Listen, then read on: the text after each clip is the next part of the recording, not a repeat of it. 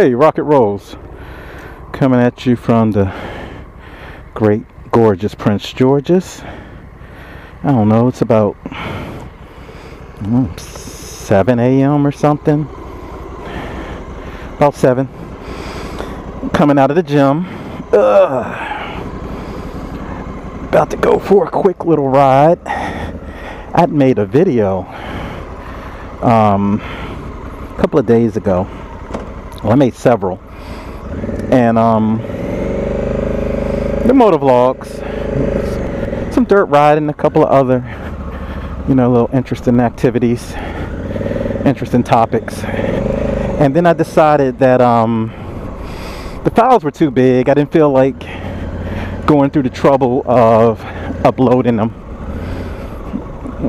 I would have had to do some editing and rendering and processing and blah blah blah, them other little things, and I didn't really want to do all that. So with the files being as large as they were, because I'm still doing a lot of my editing on my phone, and decided I'd just remake the videos. What the heck, no harm, no foul. So like I said, it was about 7:02, 7:03 when I started this. I don't know, it might take me 10-15 minutes. I gotta get down the road here to get to the dirt, but outside of that, that's what this video is gonna be about. Africa Twin gravel roads. And don't get excited, folks, it ain't no off-roading type exciting riding. This is gonna just be some little gravel.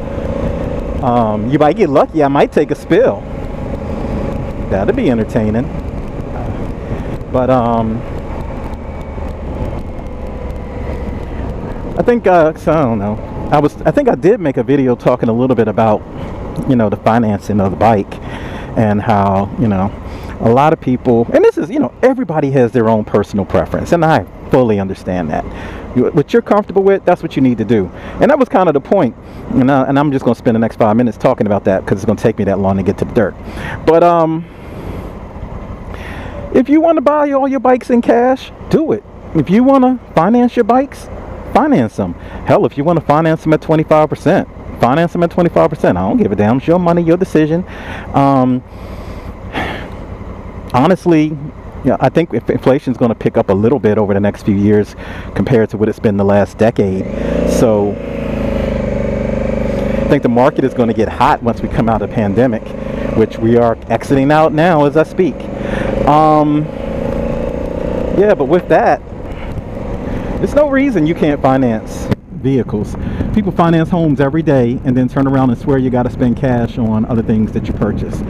And honestly, if you don't mind spending the money on the interest, or if you get a no interest or a very low interest, and by very low, I'm going to say anything under 4%, you're actually, from a financial perspective, saving money by financing, presuming you've got some money somewhere sitting in an interest-bearing account that is growing and compounding. So definitely for those of you with strong credit, I'm not going to say good, bad, great, or whatever, just strong credit, roadkill.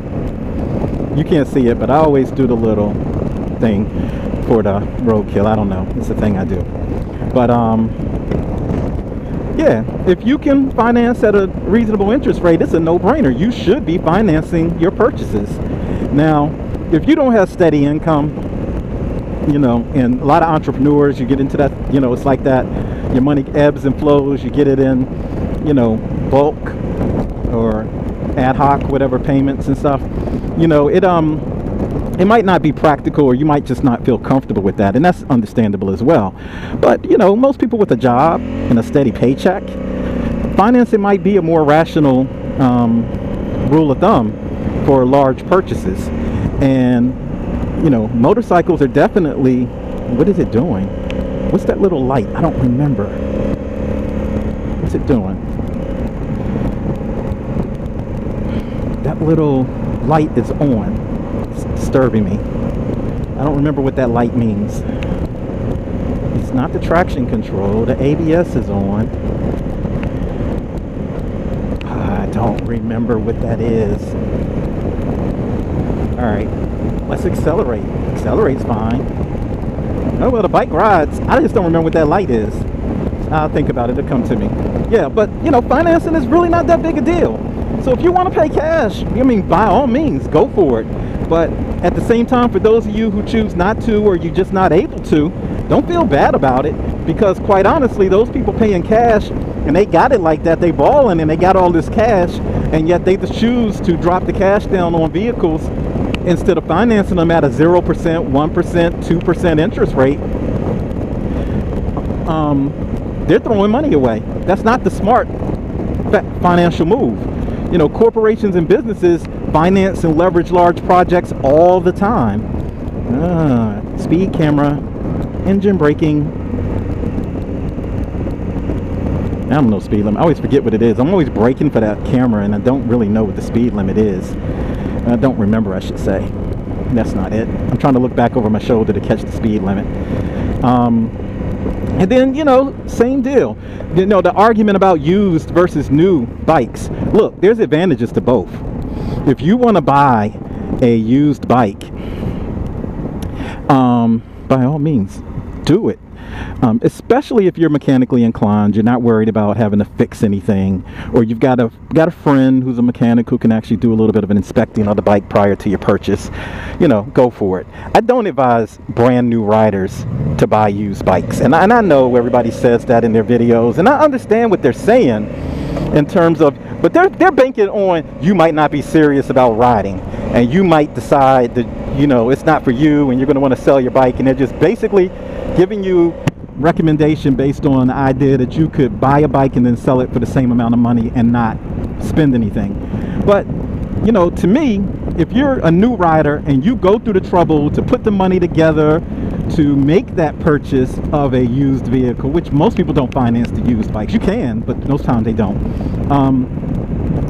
To go out and buy the bike, you're serious, and you're going to ride the bike, and you're going to definitely, you know, even if you buy a new bike, you're still going to be able to get good money back for it if you do decide not to ride after a year or two and you decide to sell it.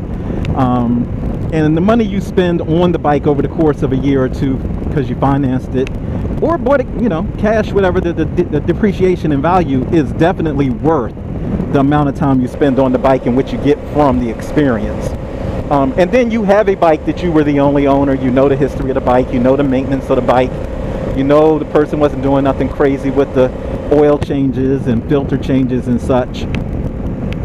So you know what, that might be the service light, because I haven't done my 600-mile oil change yet. Did I just trigger? No, I'm at 1340, so I didn't just trigger any number.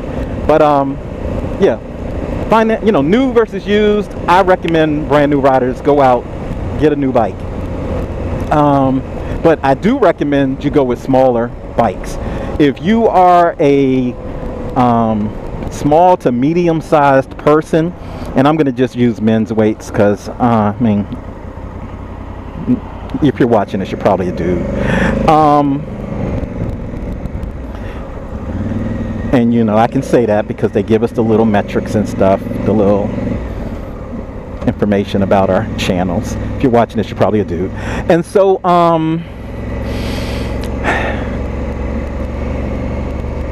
if you weigh, let's say, under 180, anything under 180, you probably are going to be okay buying one of these 300s, which are usually like 289cc. You definitely can ride the bike on the street. You might not be crazy about taking it on the highway, and I'm not talking about cruisers. We'll talk cruisers, a different topic. You want to ride a cruiser, go out, get a Rebel 500, get a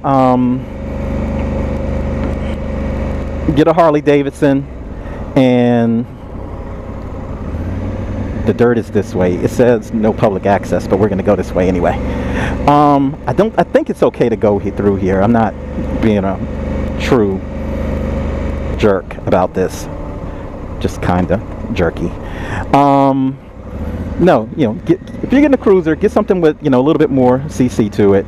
But for sport bikes, naked sports, ADV, you know, you can get something in that 300 to 470 range, definitely. Now, if you have more weight to you, if you're, you know, and I know I'm skipping between 180 and 200, you know, you're just out there, bro, figure it out. If you're over 200 pounds, and here's the gravel, you can feel it when you hit the gravel. You feel it in the bike. Oh, we're still in user 1.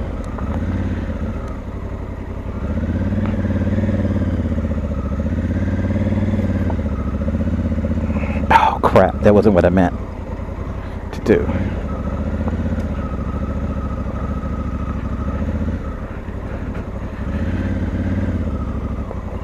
There we go, gravel mode. ABS is off now. But traction control is still on.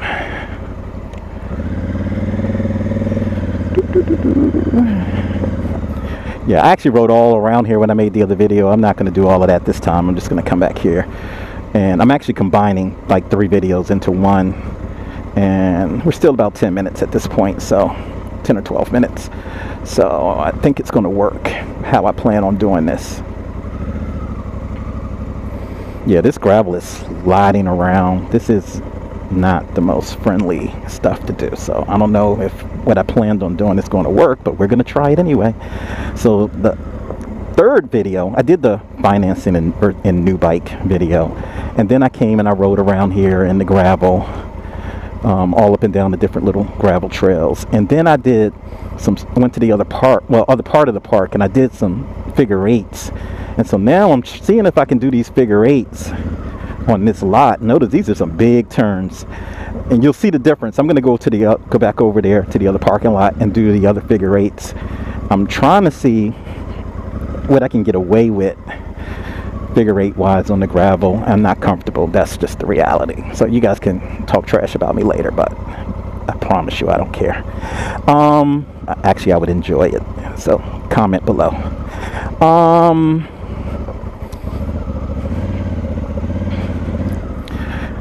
What was the note? What was I talking about? What was I saying?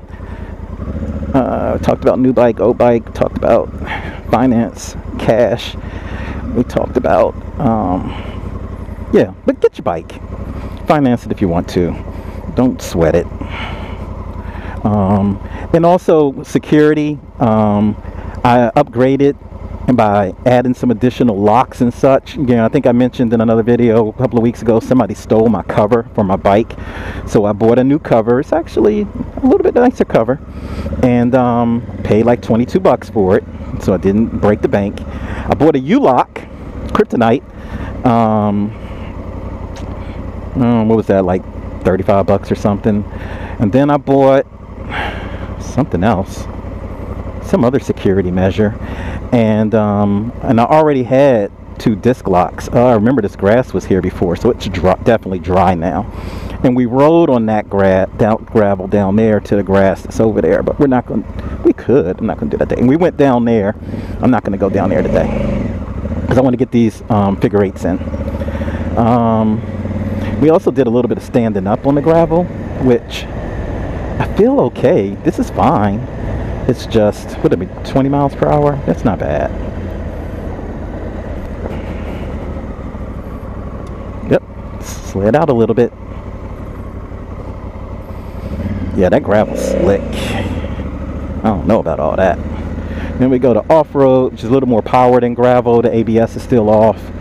Go to user 1. And from user 1, we are going to... We got 157 miles of range, only 41 miles on the trip. Already lost 2 bars on the fuel. Yeah, that fuel gauge just plummets. It's 1 gallon that I've used and it's dropped to 2. Well, I guess. Oh no, I don't know. So now we're going to, and this is why you practice your U-turns and stuff, because you get these little sharp turns like this that you want to be able to make.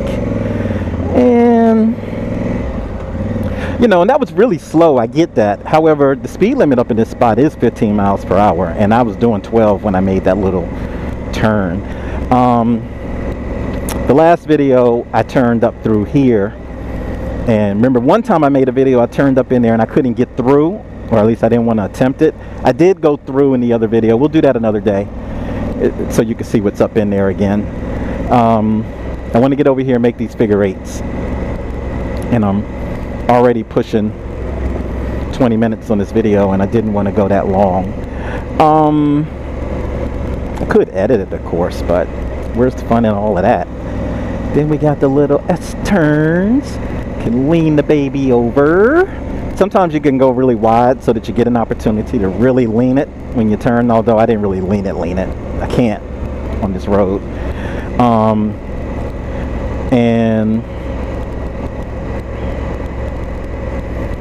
But this is gorgeous back here, and the weather feels great. It's about 60, low 60s right now. It's still early. I'm about to go in and get to work. Probably start work around 8 o'clock today. Had a late meeting yesterday. We did a 6 o'clock meeting that ended around 7 because I was talking to some folks on the West Coast, and we wanted to schedule it for 3 o'clock their time, which, you know, I appreciate them taking the time. Even some people don't even want to do 3 o'clock meetings. So the meeting went real well. I felt like we got a lot of good information across to them. Yeah, standing up on this feels great, actually. I'm 5'10". I prefer to have a little bit of knee bend, probably a little more knee bend than most when I stand, so that I can kind of sit back a little bit. I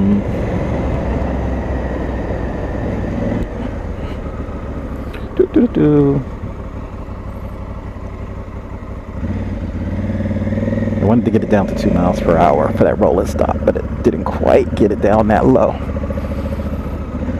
We'll try that on the next one.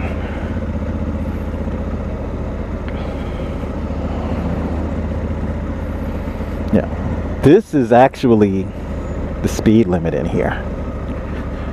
I could feel like I could run faster than this. I probably can. So yeah, we're gonna see how this looks visually. I think it's gonna render a little bit better. I always want to go through this little circle over here, and there's always pedestrians in there, and I don't want to disturb them. But it looks like there's nobody down there right now, so we're gonna go ahead and go through. Yeah, this is a better little way to get down to the parking lot. I like it. There's a little road I'm not supposed to go down that maybe would be fun to go down.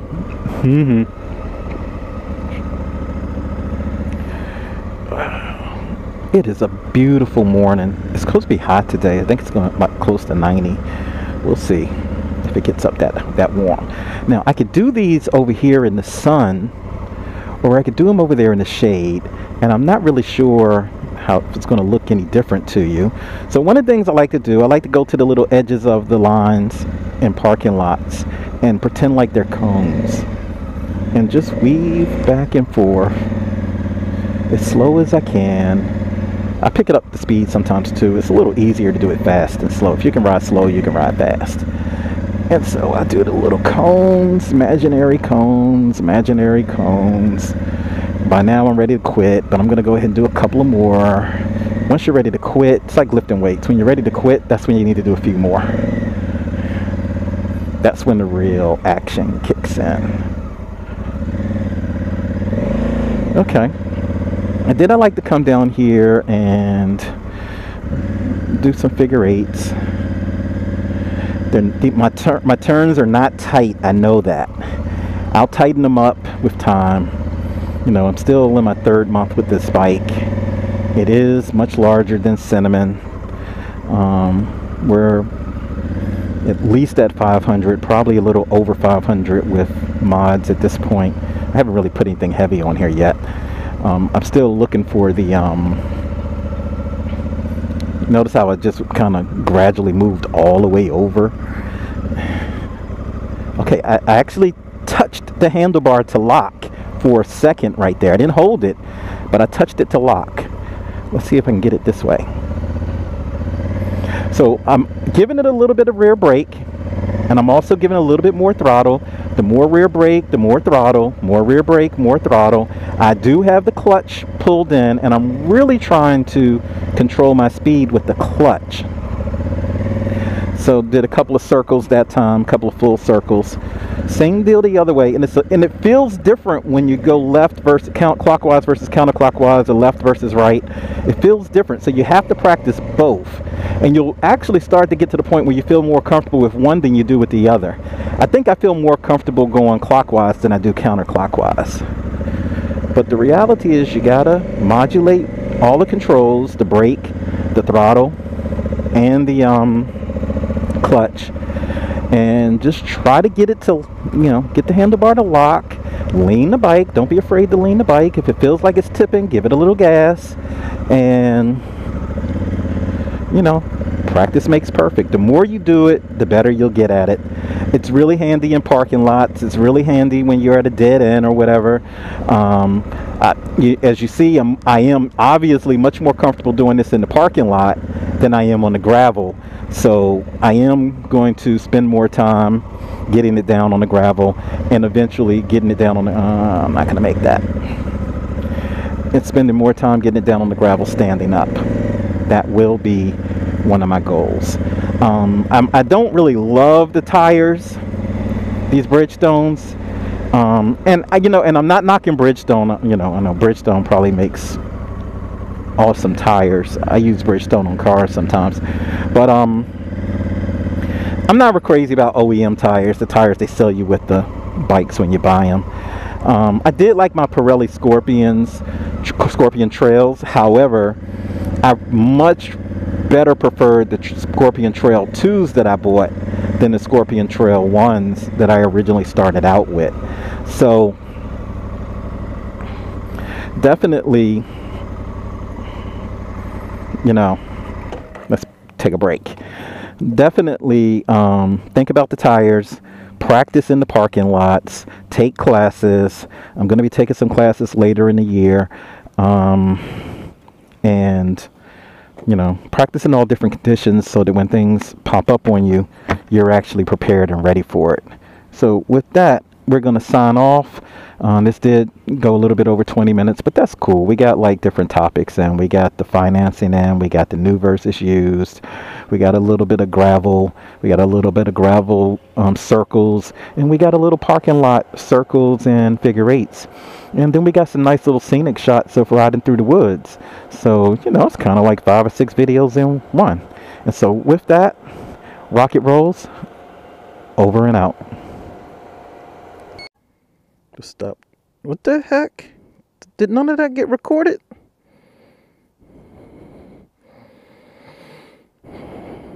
You gotta be kidding. I didn't record any of that?